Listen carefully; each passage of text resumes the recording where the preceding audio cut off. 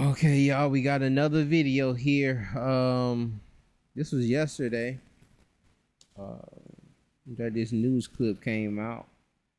The parents of missing teenager from Logansport, Daniel and Kristen Muir, face felony charges of obstruction of justice. It's gonna be a very There's some statements here we're going to look at. Let me go and play the clip. Daniel and Kristen Muir face felony charges of obstruction to justice. Daniel is also charged with a misdemeanor count of domestic battery.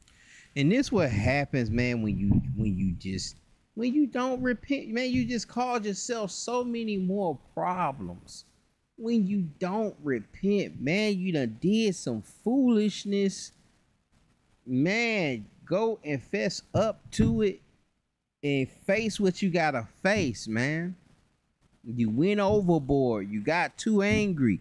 You maybe you was in a drunken rage.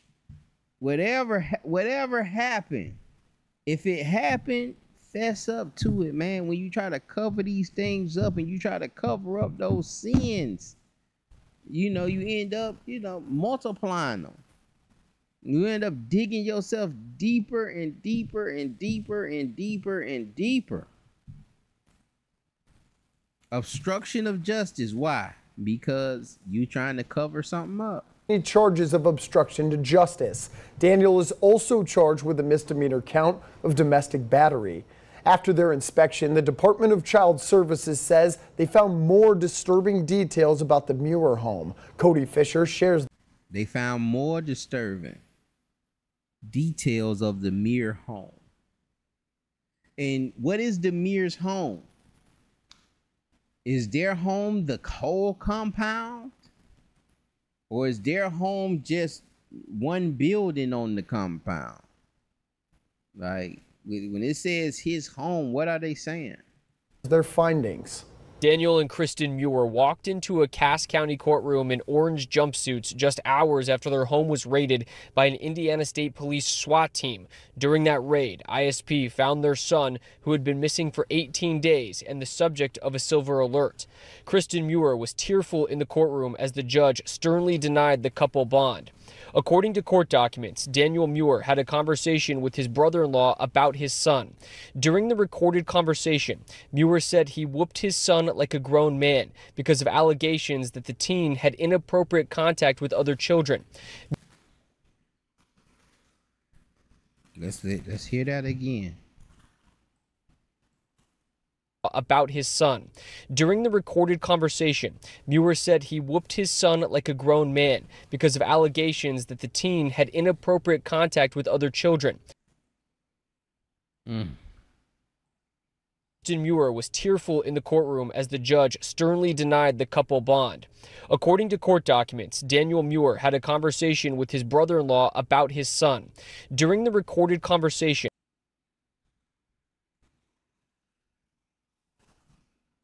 had a conversation with his brother-in-law about his son. During the recorded conversation, this means the brother-in-law set him up. If this could mean two things. This could mean a few things, rather. Grandma called her brother. I'm sure grandma called the police and grandma called that brother the next of kin, his wife's brother. And the wife brother's calling like, hey man, what in the world is going on? Now to justify what is happening in the way that child looks, he's explaining that the child has done something that if we were back in the Torah days, it would have got him destroyed. It would have got him put down, for just to keep things PG, dealing with a child. And then I think about, well, what things in the text will get someone put down? Well, that Deuteronomy 22, if you force yourself with a woman and that woman cries out, then that individual could be subject to death.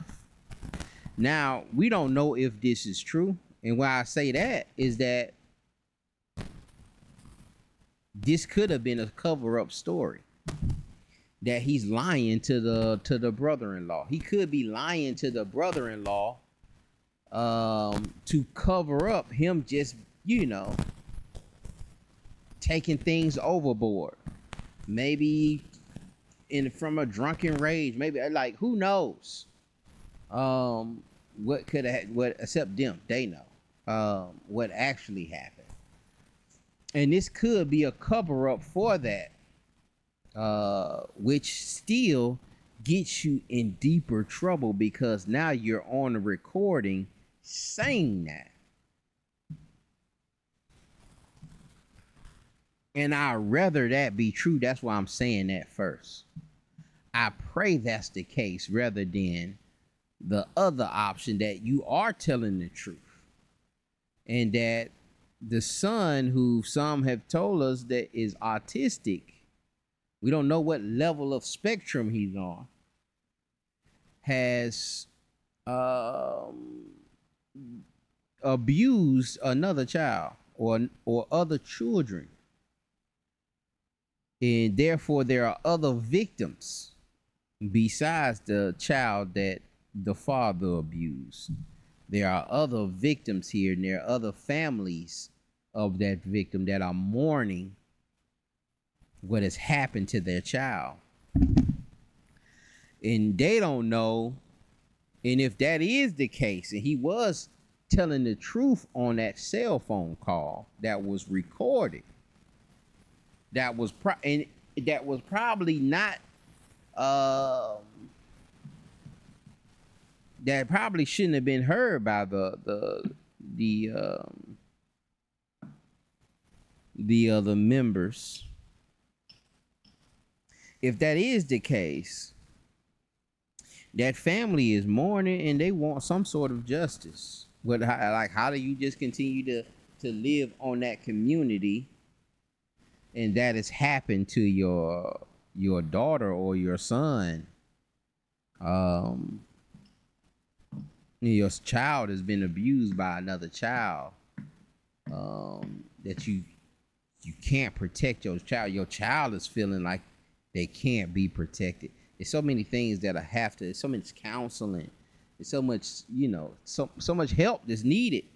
That you may have to send a counselor in and trust. If this is the case, and they're building some sort of case, that they're probably gonna send some people in.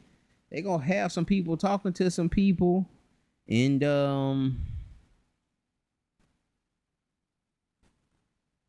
those lies better be straight. I don't know if them lies are gonna be straight. I don't think you already couldn't keep the story straight. Y'all had different stories. Let me play the clip. Muir said he whooped his son like a grown man because of allegations that the teen had inappropriate contact with other children. Muir told his brother-in-law that if they lived in their religious homeland, that his son would be put to death for his acts. But since they live in the United States, they could not put him to death. On June 27th, Indiana State Police and the Department of Child Services met with the Muirs. During that meeting, Daniel and Kristen had different stories about how their missing son had a bruised eye. On the same day, they ain't even had their story straight. So they say. So if the parents can't get their story straight, how you think the community gonna have their story straight? Did they rehearse it? I doubt it. And this why, people were saying, and I was saying, man, this stuff a little deeper, man. And that's why I said in this particular clip, matter of fact, we're gonna finish this and I'm gonna play this clip that I did from another video I was doing on him. And I told him about some of these problems about having all of these different kids around each other. Can't do that. You can't have these kids around each other just kicking the bobo, and they not like real sister and brother. you know. And even then, you have to watch them. But you know, if they real sister and brother grew up with each other, you know, that stuff don't happen a lot of times. But them step kids and bringing in these other kids and kids from other areas, and y'all, oh man, we one family. No, y'all not. You know, you have to really sit down and counsel those kids and tell those kids the repercussions of that, and da da da da da. Woo, it's complicated, it's hard, it's difficult, and then you're telling kids to mortify their flesh, especially coming into adolescence where they, yeah, man. So we had a, like I say, man, keep all families in prayer, man. I pray this thing ain't no monstrous case, man. I pray this thing don't get into no craziness. But that brother-in-law recorded that conversation and gave it to the police.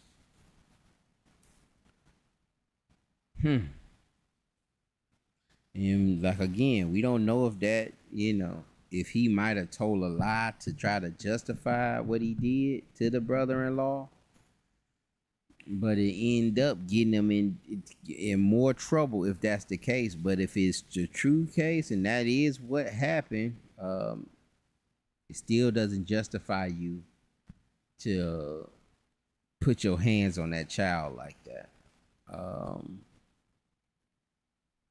And there's another victim or other victims and families that are suffering because of this, just left things unwatchful. You know, just a lack of. It could happen, man. You can't. That's why I'm telling people. That's why I've been making these videos saying you can't control these folks, man. And you know, people try to say, "Oh, well, you can have the community. You don't have no dictator. You kind of need it. You have to control the sheep. You have to control the sheep. You see a sheep herder, he got his dog out there. That dog knows how to control the sheep. And sometimes you got to nip at the sheep. Sometimes you got to stay watchful. Because one of them sheep will go astray and do something crazy.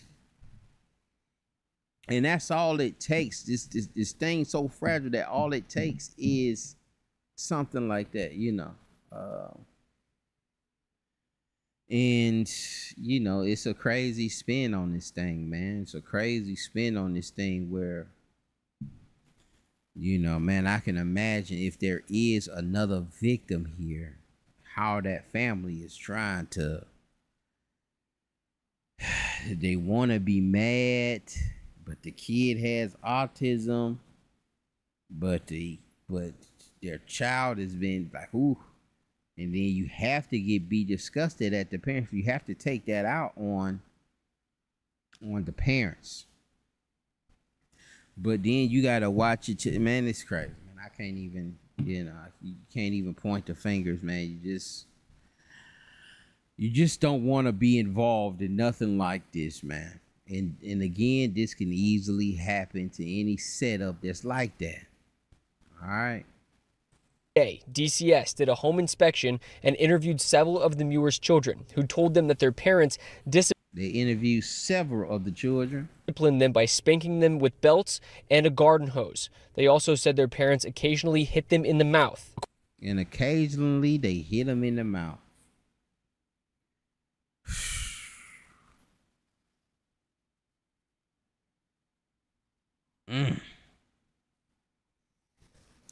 There has to be protocol put in place.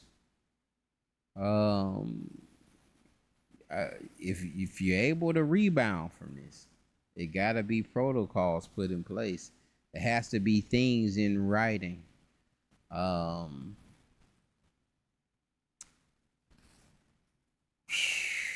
You have to restructure things. If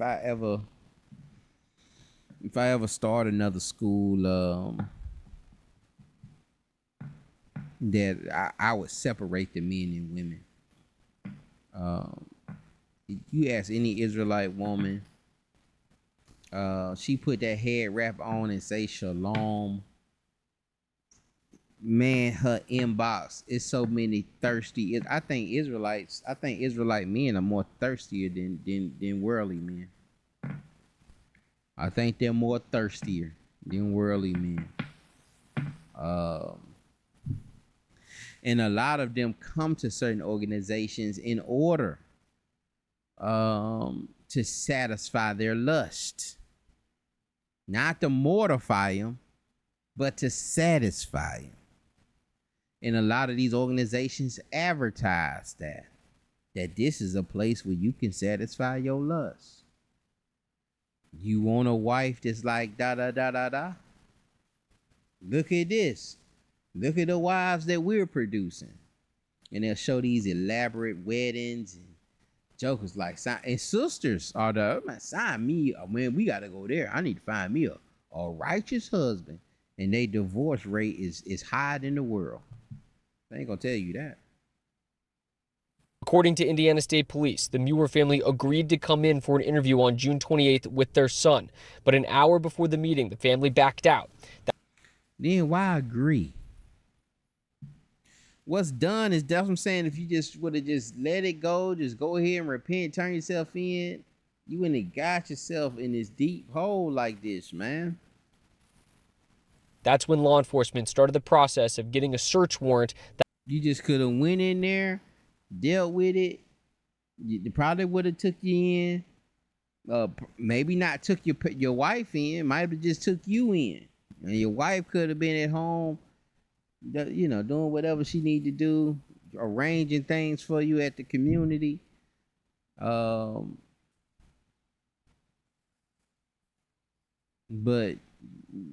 you try to get away from this thing. And I know one time I seen them doing something, dealing with that sovereign citizen stuff, man. Be careful with that, man. Be careful with that. You know, that's for people who ain't got really nothing else to lose.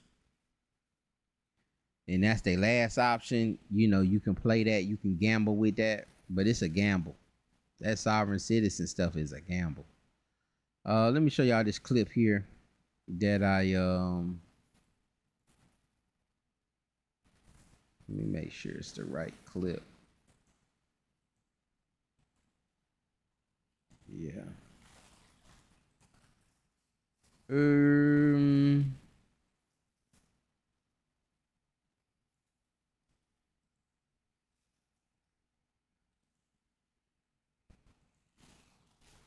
Oh man, it's all upside down. Hold on, y'all. 1 second, cause I told y'all that these things be going on, but y'all didn't listen. Anyway. I want to talk about 2 Samuel 13:14. I'm just gonna paraphrase the story. Y'all can go read it, but it's dealing with some of David's sons. All right, we know David had multiple wives. But one of the problems with that comes the issue of Ammon and Tamar. And what Tamar had, Ammon had a half sister called Tamar, named Tamar, and he was so in love with her, so infatuated with his half sister that he couldn't do nothing. He was sick. He couldn't move around. He's just moping and just couldn't get right because of that infatuation he had for his half sister. And so eventually, him and his cousin kind of devised the thing. Cousin asked him, man, what's wrong with you? He was like, man, I'm just, I can't do that. All I'm thinking about is Tamar. And so they come up with this plan to get Tamar to actually serve him. So he's gonna play like he's sick.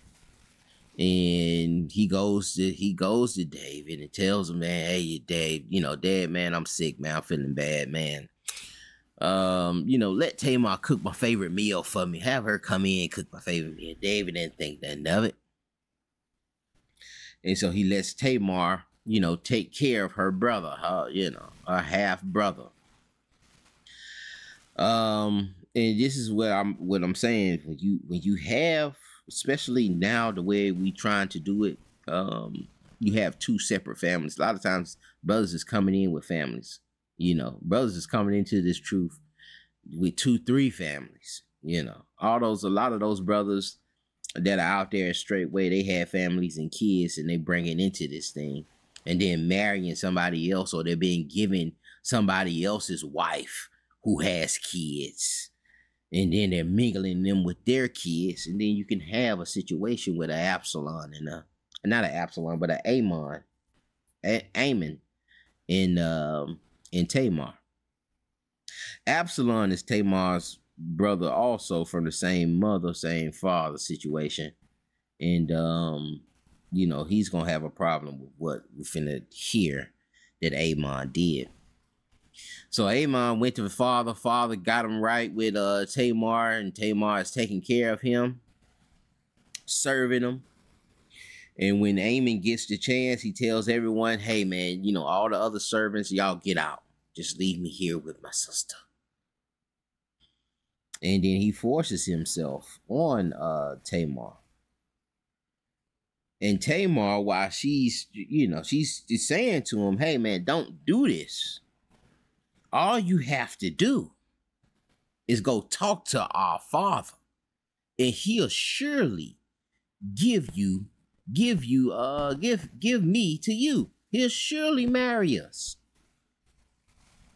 Just go to my father. Just go to my father. But again, I gave you that example to tell people, hey man, some of the ills and problems with polygamy and joining multiple families, even being stepdad, and you coming in, you bringing your kids and their kids, man, you got to separate them kids, man.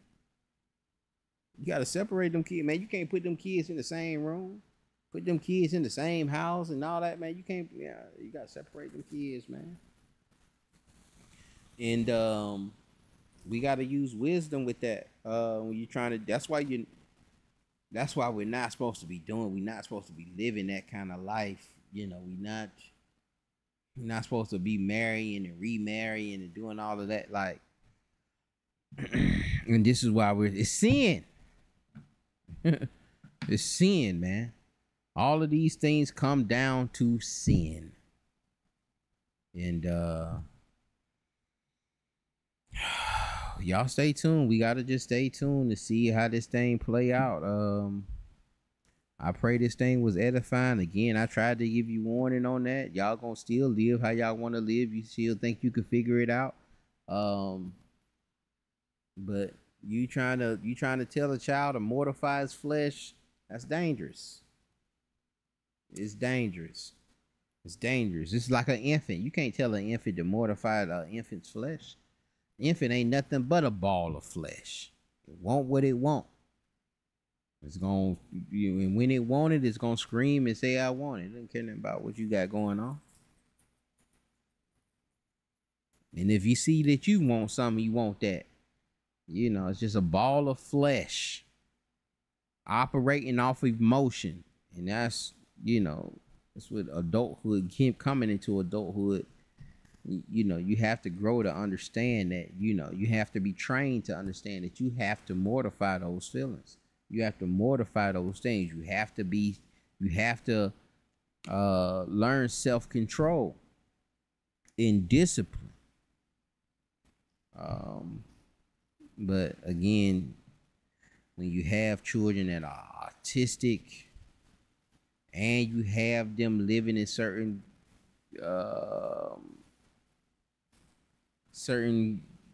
community type situations like that, you might be asking for trouble. And this is why the parents are going to be blamed, period. The parents are to blame. Even if, there are victims on the other side, the parents are to blame. You can't come at the child.